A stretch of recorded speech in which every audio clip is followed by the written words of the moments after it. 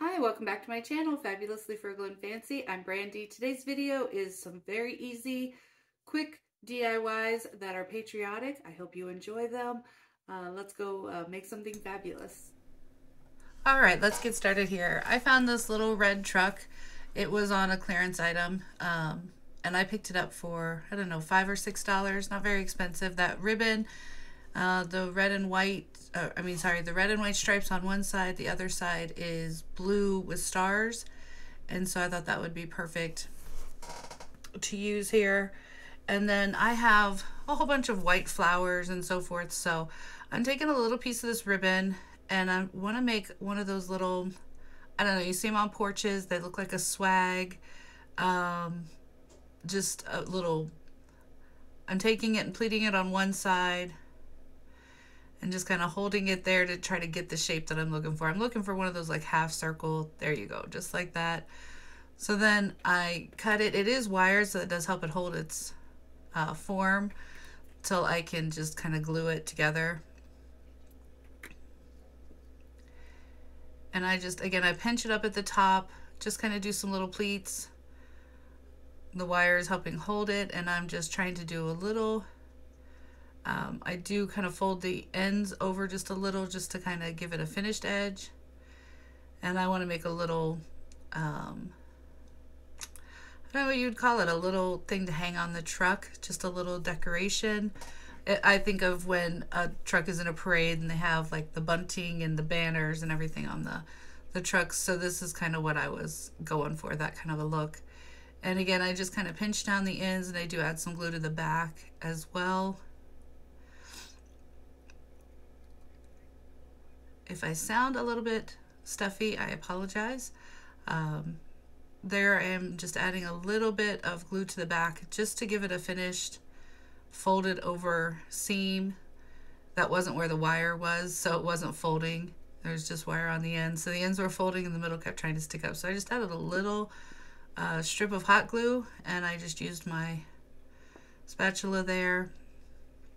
Now this truck is metal, so I use hot glue on it, even though this is not going to be always a patriotic thing, but I can just heat up the hot glue and remove it very easily.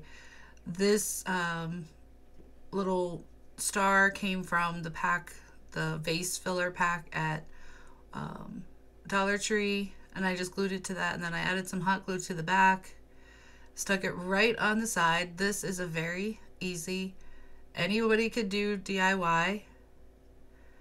Looks like a little banner, and then I just pull out my I was going to do red and white flowers, but my red flowers were very large and they just took up a lot of space, and I was just like, oh, I think I'll just stick with the white. And I was really happy with how they turned out with just the white. I believe I used hydrangeas in the back. And if you've seen how I store my flowers, if they've already been used, I just stick them in large Ziploc baggies that I got from the Dollar Tree, and I use pant hangers to hang them up on the rod in my room. And see here, I'm just kind of placing them in. I didn't use any foam. I didn't glue anything down. I just took these very large bunches of the hydrangeas and I stuck them in there. I didn't really like the red flower in there. It just looked too full and it looked a little too squished. You couldn't really see it.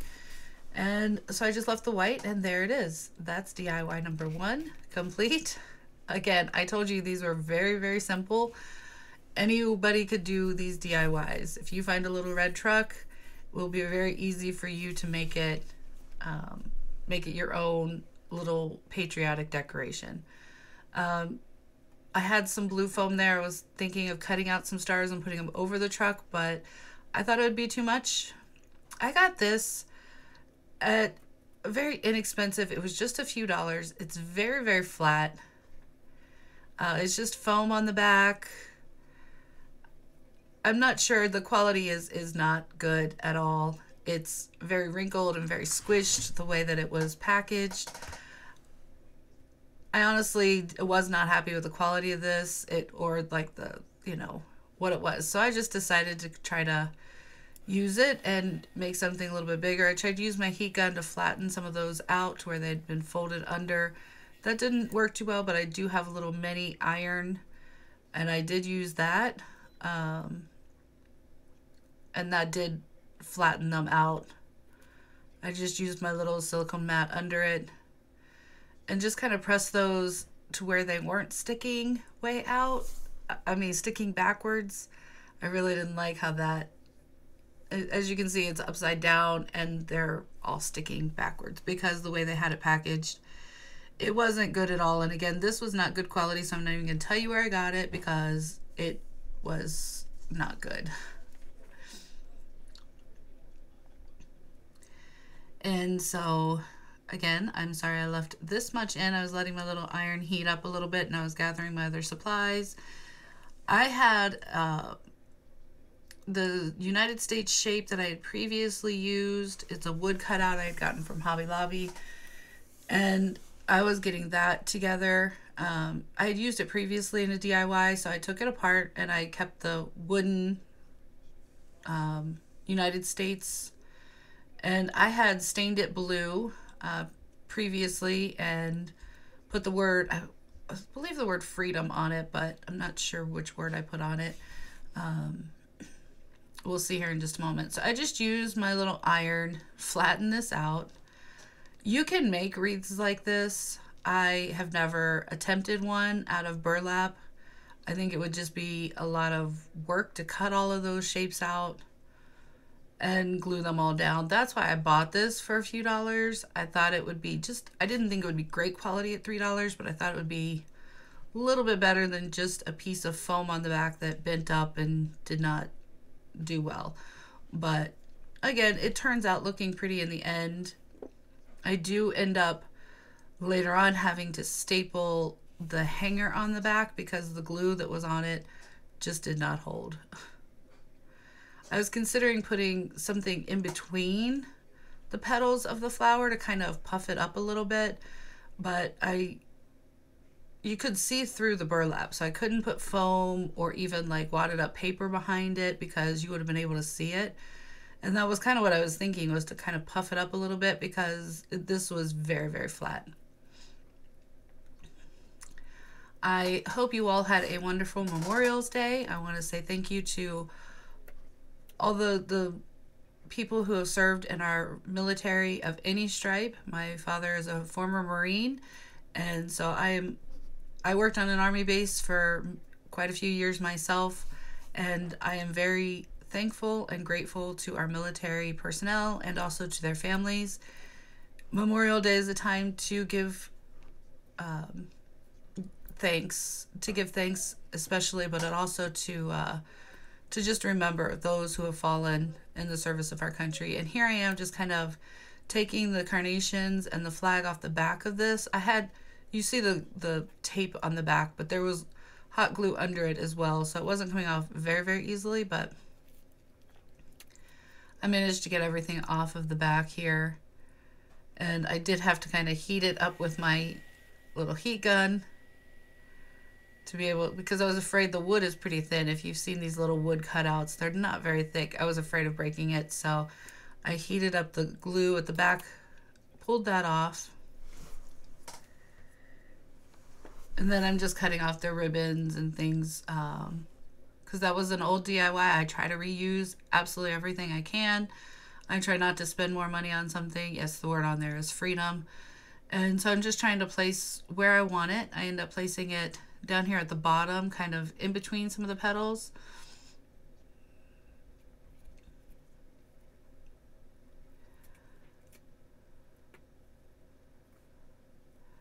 So I put some petals over the top and some under, and I had a lot of hot glue underneath and over the top. Did have to go back in with some staples from behind. I don't show that on video, but I do end up adding those because at first it just fell off. I was trying to really salvage this cheap little thing, and it turned out cute in the end, so I can't complain too much. It did look pretty in the end, and I'm just trying to spread out those petals a little bit so that they look, and they're not covering up the word freedom, and they're just kind of there. And then I take more of that vase filler, It's hard to see in my camera right now, but I'm just kind of, I was trying to see if it would actually stay. So I take some of the vase filler and I take some of the stars and I place them in the middle of the flower.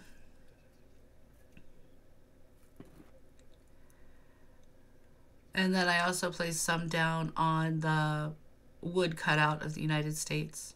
I just thought it added a little bit of sparkle. If you know me, you know I love sparkle. I love glitter. I love anything that shimmers and shines. So if I can add a little bit of sparkle to something, most likely I will. And so I add a few down here beside the word freedom. And again, a very easy DIY. Because I did not make the flower wreath, this turned out very, very easy. You can get these pre-made that are very expensive for $50 to $100, or you can get cheap ones like this that are $3 or $4 if you look on cheaper websites. And that is it for that one. Again, very, very simple. And my last two DIYs, there's just 4 in this one. They're both very easy. I got this at the same place I'd gotten the other one. It is not 3D at all. It is just flat. I love this eagle with the feathers and the flag. It just is beautiful, and I love that. But it was just kind of insubstantial. And so I had this little board that I had gotten at, it was a little sign that I had gotten. Where did I get that? Family Dollar or Dollar General? One of the two. It was like 90% off, and I had cut off, it had picket fence rails at the top and bottom, and I cut those off actually just at the top. That's why the blue tape is there, because I used the saw and I cut those off previously, and I didn't want it to break up, so I just put painter's tape on there to do that. I tried hard to get the words off of this. That didn't work. They were glued down with, I don't know, like cement of some sort. Those were not coming off. But that happens sometimes. Sometimes you think, oh, these words will come off really easy. It'll be a really cute sign. But that's okay. We go with it, and we use some ribbon to kind of cover that. I use that same ribbon that I used before. I had this flag. I pulled it off of the back of that. And I'm just kind of placing it behind. There was a big glob of glue there because there was something there. And so I'm just taking this flag off the flagpole.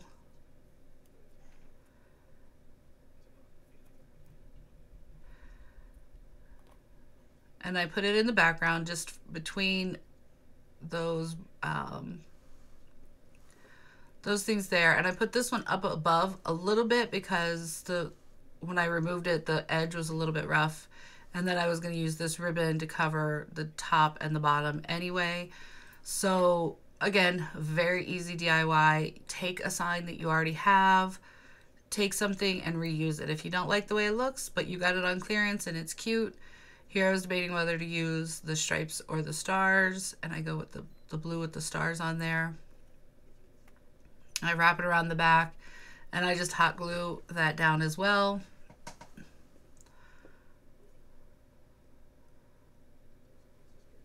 I glue it to the front first, and then I do flip it over and glue it to the back as well, just to make sure that it is completely secure. This sign turned out really cute. It is very patriotic, and it is very red, white, and blue. And I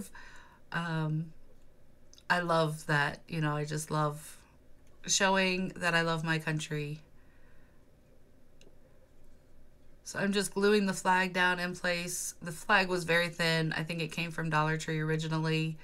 I do flip it over. I just add a little bit of hot glue to the back. Use my rubber spatula because I do not want to burn my fingers. I've done that many times and it hurts. So I try not to, you know, get my fingers involved. But if you can prevent a hot glue gun burn and do crafting, I don't know how you do it because I've been crafting for a very long time and I still tend to burn myself. But I try hard to avoid sticking my fingers in it. All right, so here I'm just kind of placing the eagle over the top, and I just kind of raise it up because I didn't know if I could get it placed down quick enough.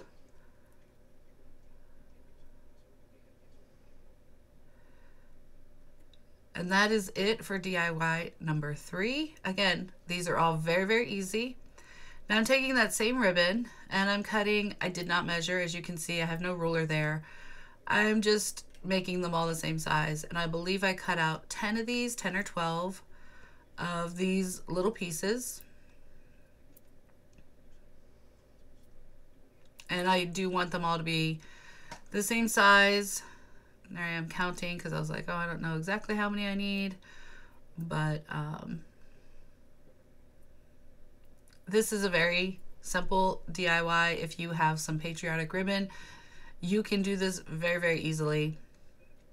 Or if you even have Patriotic material, it doesn't have to be ribbon. You could do this with just regular Patriotic material as well. So depending on how long you want yours to be will depend on how many little pieces you cut out. Again, I didn't have to cut out very many. I'm making a small little banner. My little shelf you'll see at the end that's in my entryway is not very big. It's a very tiny space. So I did not make mine very long, but you could make this as long as you wanted. You could add beads in between. Because this is two-sided, I'm just flipping it over. I do cut a little, you know, I do the little banner thing, but I cut the little dovetail at the bottom of each one. Again, I'm not measuring these. If they're not exact, it's okay with me. None of them have to be perfect. Some of my little dovetail pieces were much wider, much longer. I didn't really worry too much about that because I think it looks cute in the end.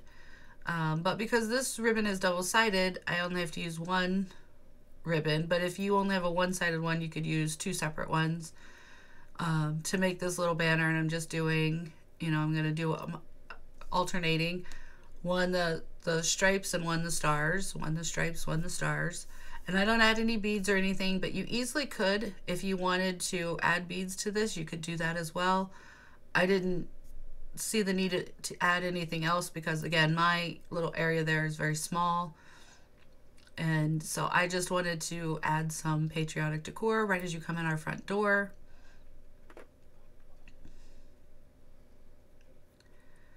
All right, so I just take this is white twine that I got off Amazon. And I'm just tying a little loop in the end of it. I didn't really need a loop. I don't have any hangers. I'm not sure why I didn't just do a knot because I don't have any hooks to hang this on up there on this little shelf.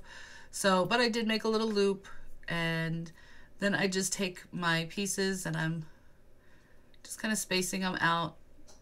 Do a few at a time.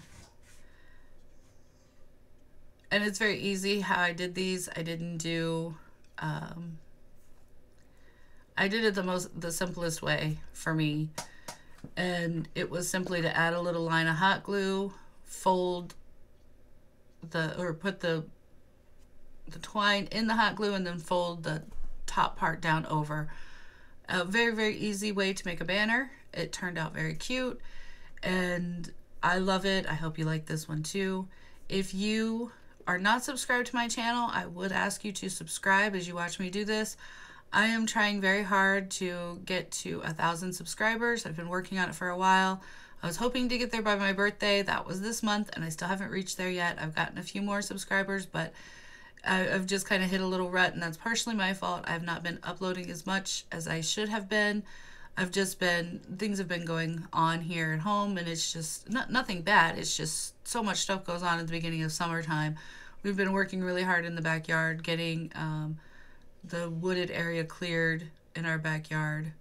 And it's just been a lot of work, so haven't had a lot of extra time, and I haven't been filming any of that back there because it's just, manual labor type stuff, so nothing exciting. But again, if you are subscribed or not subscribed, please subscribe to my channel. Give this video a thumbs up. It really does help the algorithm if you leave a comment. Even if you just open up the comments and put a little emoji. They don't know that you're not actually talking to me. it really helps them promote my channel more the more interaction I get whatsoever. So sometimes I will do that for other creators. I can't always comment on everybody's videos, but I will try to open up the comments and at least put a little emoji in there just to give them a little bit of support and just let them YouTube know that, you know, they're being watched and communicated with. Again, very, very easy. I put a line of hot glue. I put the twine in the line of hot glue, and then I just fold the top piece down over.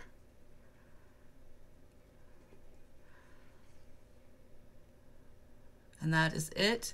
Here are the final products. This is on my front door, so the lighting is not great because the hallway is a little shadowed, but this is how this looks on my front door. I really like how this turned out. And then my tiny little shelf here in the front entryway.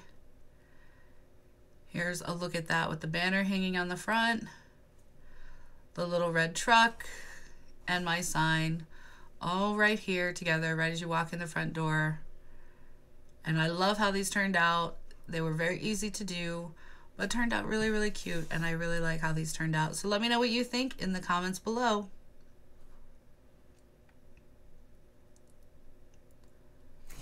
So what did you think of those patriotic DIYs? Very easy, very simple, and anybody can make these. I hope that you enjoyed them. I hope that you have a blessed day, and I will see you the next time. Bye.